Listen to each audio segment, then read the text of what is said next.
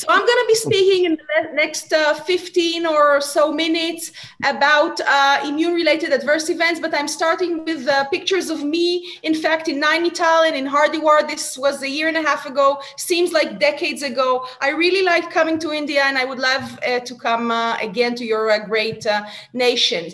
And really what I would like to do in the next, let's say, 18 minutes is to describe the pathophysiology of immune-mediated side effects of IO drugs, to describe the frequent toxicities, to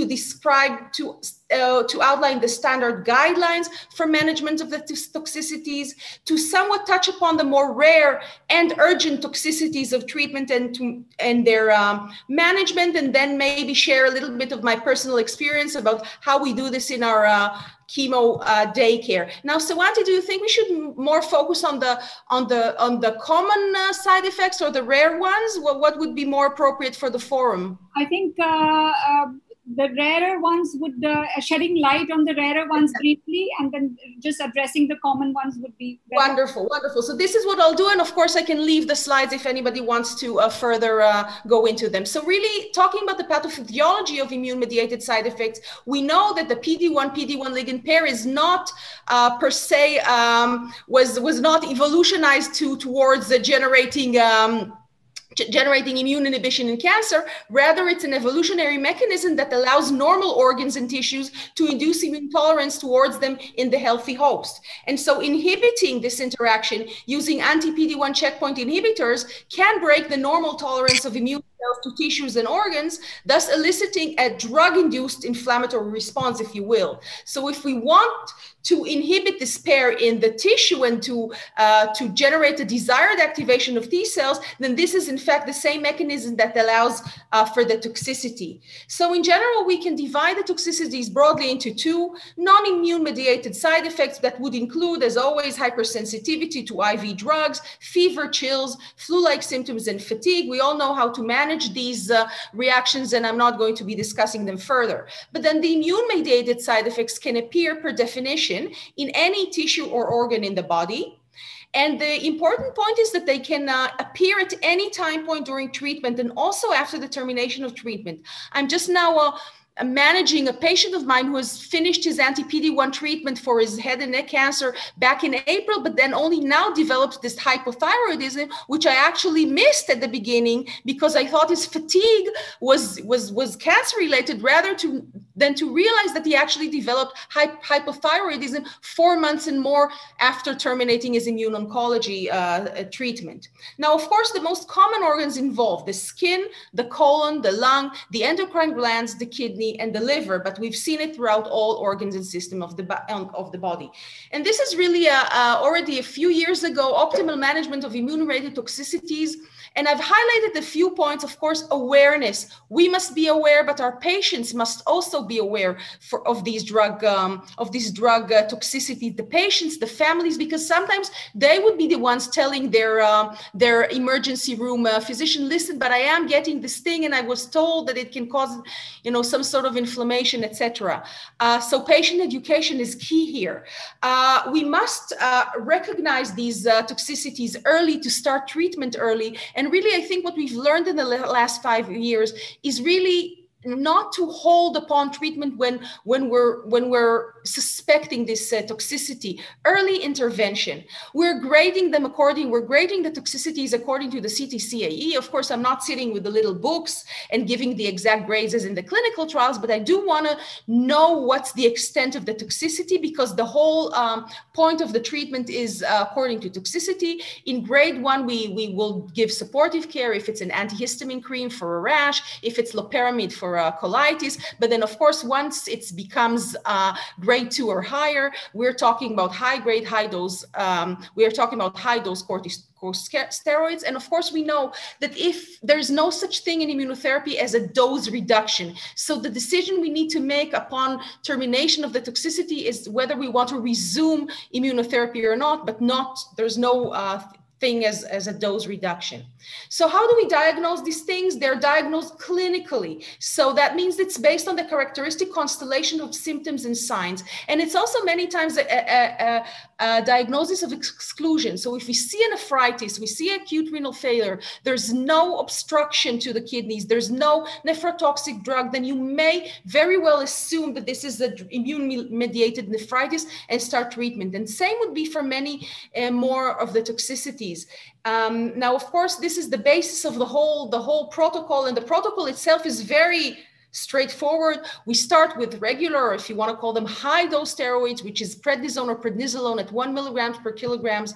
Sometimes we move, if we don't see enough response, we move to high dose steroids, what some institutions call pulse, which would be at around 2 to 4 milligrams per kilogram of methylprednisolone or the equivalent. And of course, the protocols vary. And then if we don't generate resolution, or if there's deterioration, then there is room for other immunosuppressants such as anti-TNF antibodies, cyclosporine, Cellcept, and so forth. So a little more about the diagnosis. We should always, of course, rule out other causes for toxicity. And sometimes we even use concomitant treatments against several potential diagnoses. For example, we all use steroids and antibiotics when you're not sure if it's a pneumonitis and pneumonia, and many times it can indeed be both. All accompanying symptoms, signs, and abnormalities should, of course, be addressed and corrected. This is our regular, medicinal work. Supportive treatment, never forget, so give the PPIs if you give the steroids, give fluids as needed, pain medication, antihistamines, and etc. And we've also learned that steroid tapering should be long. Now, again, this is a little bit of an art. By now, I've been doing this for a few years, so I know that there's some toxicities that need longer taper than the others, and then also it's a trial and error thing. When I discuss tapering with my patients, I actually tell them, if you go down to the next level, say go from 40 prednisone to 20, and you have the toxicity resume, please go back on your own to the previous dose of steroids, and of course let me know. So really, it's a little bit of a fine-tuning thing. And as a general rule, we do not resume immune oncology drugs when the dose of prednisone is more than 10 milligrams per kilograms. I do resume when the dose is 10 milligrams, not 10 milligrams per kilogram. When the flat dose is 10 milligrams, we do resume. And in fact, I will tell you this, we have noticed that many patients, when they have a prolonged treatment course with immune oncology, they actually need their 10 milligrams of prednisone. So many of these patients actually never stop. And this is something I've learned not to worry about at all. I don't think this 10 milligrams of prednisone does not negatively impact the efficacy of the immune oncology, nor in most cases does it cause significant toxicity. Of course, in diabetics and such, we need to worry, but most people will need their 10 milligrams of prednisone for a sort of general management. And this is one of the guidelines that this talk was taken from, and this is another one from JCO.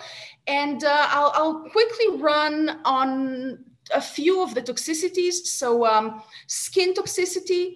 These are, of course, the most common side effects, and they can come in all shapes and forms of pruritus and rash and dermatitis and all of what is here mentioned. And really, most of the events are really low grade, so really things that can be managed, but there are grade 3 to 4 events. They're very rare. The treatment starts with antihistamine, but then we can move on to topical steroids, and then in some patients, we cannot go without oral steroids, which is a little different than the regular dermatology. So my dermatologists, many times they argue with me. They say, but we don't give a systemic prednisone for rashes. And I say, yes, but this is something a little different. And sometimes we have to give systemic prednisone for these types of rashes. And of course, for grade 3 and 4 toxicities, so the pemphigoid type rashes, or the, God forbid, Stevens-Johnson's type of rashes, of course, we will never resume immune oncology. Rarely, in most cases, skin toxicity does not necessitate the cessation of treatment. And of course, we mentioned hypersensitivity reactions, which are general reaction, not necessarily immune mediated. Then we treat them as others, so steroids and antihistamines, as we know. So this is your typical rash on the immune oncology drugs, and this is a patient who actually managed his rash on his own. He would just elevate his dose of prednisone, and when the rash went away, he would go back to his 10 milligrams of prednisone. And this is, of course, a much more serious rash that we see. And this, of course, would necessitate a whole systemic therapy and would necessitate cessation of treatment. So really, I'm running really quickly to immune-mediated colitis. And of course, colitis or diarrhea is the most common GI toxicity. And this diarrhea could be accompanied by abdominal pain, fever, anal pain, rectal bleeding, nausea, and vomiting. And we should always, of course, search for alternative etiologies. And this is, of course, the management. And not necessarily every colitis has to be admitted. If it's, your grade 2 colitis and you have a good way of managing your patient, then you don't have to necessarily admit him. But of course, if it's a grade 3, you must admit a patient. You must give IV high-dose steroids, and even consider infliximab anti-TNF antibody if the diarrhea does not resolve. And again, we're talking about the slow taper. And just to highlight in bold, the index of suspicion should be high and steroids should be started rapidly. And this is something we really learned, by experience. I do want to mention there are other immune-mediated GI toxicities such as enteritis, esophagitis, gastritis, ileitis. The whole enteral tract can be involved. This can present with vague symptoms of anorexia, upper abdominal discomfort, nausea, and vomiting. And again, look, this is a mimicker of our patients. So we should do an upper endoscopy if we want to establish a diagnosis, but we must start empirical treatment based on the clinics, not based on the endoscopy. And a rapid resolution of the system will prove and establish the diagnosis. And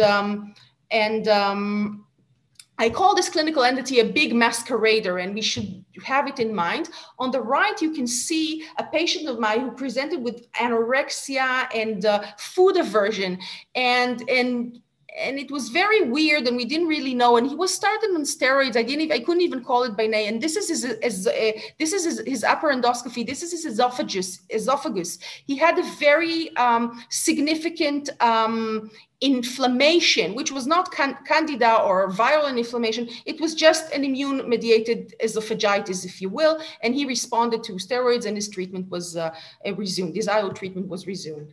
The lung toxicity, I'm sure you are all familiar with. There are many types of lung toxicities. The most common is the pneumonitis. It's not the only possible lung toxicity. We know that it manifests as mostly as dry, unproductive cough, tachy or dyspnea, cyanosis, fatigue, and fever. But of course, we don't want to get to these points. We want to recognize this at the point of the dry, unproductive cough. And again, it's a clinical diagnosis. We know that it's mainly, you could have a normal X-ray, you could have patchy infiltrates, and rarely do we actually do a bronchoscopy and lavage, only in cases in which the clinics are not straightforward. And again, the treatment is steroids according to grade. And in severe cases, we do give additional anti-inflammatory drugs such as Cellcept or anti-TNF antibodies. So endocrinopathy is another famous toxicity. These appear in up to 10% of the patients. Of course, the thyroid is the most common organ that is associated with this. We can see hypothyroidism, we see hyperthyroidism, and also acute thyroiditis.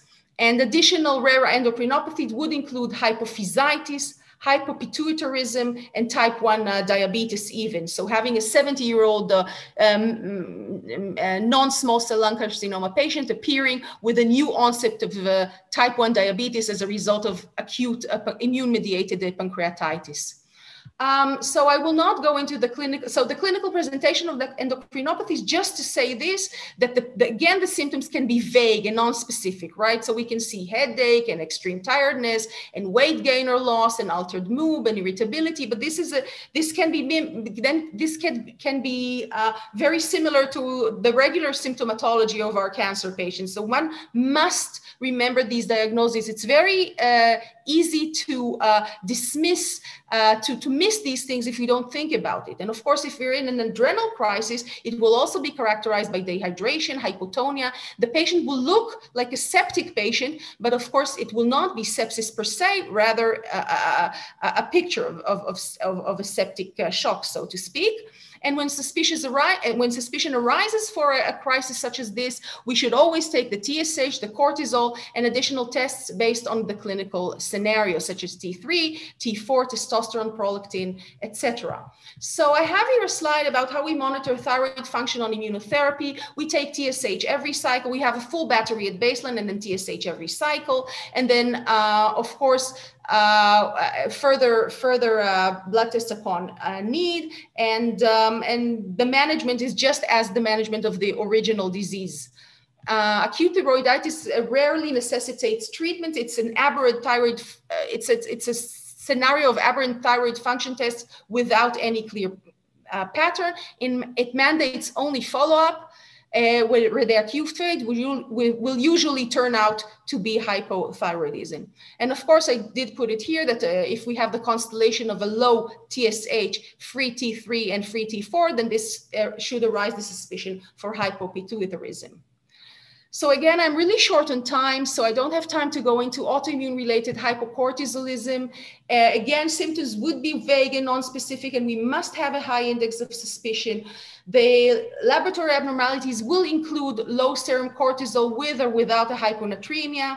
And of course, the differential diagnosis would be either a hypophysitis or autoimmune adrenalitis. And we must think of this diagnosis because we must start a treatment as soon as possible with oral prednisolone. I did have a patient about a few weeks ago and coming into clinic very, very tired and fatigued. He had 0 cortisol in his blood. So this is truly an emergency or on the verge of emergency. And of course, we taper the dose until eventually we replace it with hydrocortisone at 24 to 40 milligrams daily or prednisone 10, whatever you're regular to be doing. And of course, if it's a hypophysitis, we replace all hormones along all the axes that are hit. So we have here a slide on adrenalitis and hypophysitis. You can go over that later. So rare immune-related endocrinopathies, diabetes insipidus can occur, very, very rare, and we mentioned the type 1 diabetes. So there's kidney toxicity, serum creatinine elevations, and we should instigate a workup for acute renal failure. But again, at the end of the day, immune-mediated acute renal failure is a clinical diagnosis by exclusion. And if we see response to prednisone, then this will have established the diagnosis. I usually do not admit patients for this. If it's a simple nephritis, then they can get their steroids and just return the following day to clinic to do another creatinine test. Okay, so again, steroids should be tapered slowly. My clinical experience is this may even be not as slow as the pneumonitis. And again, I do not necessarily stop treatment if one developed nephritis on immune oncology. I do not necessarily stop immune oncology. Moving forward to hepatitis, and again, sorry that this is sort of a list of so many toxicities in such a short period of time. So hepatitis would mostly manifest as asymptomatic increase in liver function tests, mainly AST, ALT, and GGT. It's not rare, it can happen. And of course, we always have to do our differential diagnosis, such as progressive disease or other causes of hepatitis. And again, the treatment is steroids. And if there's no resolution, then we need to move forward to other immune suppressants. So just to mention, there are musculoskeletal toxicities. We've seen arthritis, we've seen myositis, we've seen a polymyalgia-like syndrome, which is pain and stiffness of upper and lower extremities without signs of muscle inflammation or muscle weakness. And just to mention the immune-mediated myocarditis, infiltration of lymphocytes into the cardiac muscle, this is a medical emergency. This can be fatal, and we have to have a clinical suspicion that it. Okay, so I'm wrapping up. These are the neurological toxicities. Again, just so you know that they're out there and we should have them in our minds: autonomic neuropathy, encephalitis, peripheral neuropathy, myasthenia gravis. This is just quickly a list of what are the urgent, emergent immune-mediated side effects. We discussed the toxic epidermal necrolysis, the pneumonitis, myocarditis and myositis, systemic inflammatory response syndrome, hypophysitis can be a medical emergency, adrenal crisis, and encephalitis. So practical aspects, one last slide. Direct history taking by nurse prior admission to receive IO. We ask about rash, about cough, about shortness of breath, and about diarrhea. We take a blood count, liver and kidney function test, and TSH. And if abnormal, we consult a physician. And of course, all the wards in the hospital need to be part of this.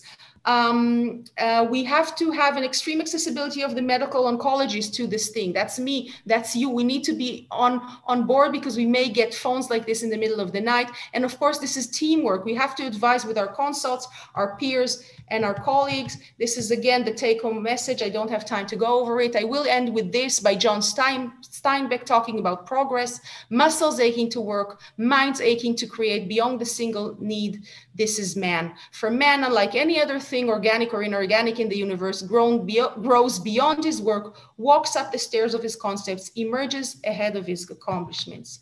So I'm ending. This is my email, and you're very, very welcome to ask me questions, to consult about cases, to invite me to JAIPUR, all that. So thank you for your attention. Thank you, Dr. Leibowitz. That was such a wonderful and comprehensive talk. Very quick. Sorry. You ran through it in half the time. So really appreciate your time, your effort, and your being involved and accepting to give this talk. So really, what a pleasure for you to have been here to grace us with your presence. I will ask one quick question in interest of time and then move over to the panel discussion. So my question to you is, when you're using two drugs, IO, how do you decide which one to stop when you see a particular toxicity? Okay, so this is a very good question. Of course, first of all, you stop everything until you have a resolution of the, but then, okay, you ask what to resume. So it's a difficult one. It's a clinical decision. Of course, to get colitis on EP-Nivo, then it's most probably related to EP, and you would stop the EP. What happens if you have pneumonitis? Would you stop the Nivo and then resume the EP? That's a tougher one. So really, it's about, clinical decision and consulting, really. We have our networks of peers and consults, and we discuss these things all day long. I've instigated what I call an immunotherapy forum, which includes all consultants relevant to these cases, so that we're all on board this thing. You have a name for the forum, I remember. Yes. Yes. You have your mascots for the immunotherapy forum. So thank you again. Thanks for gracing us. Thank you.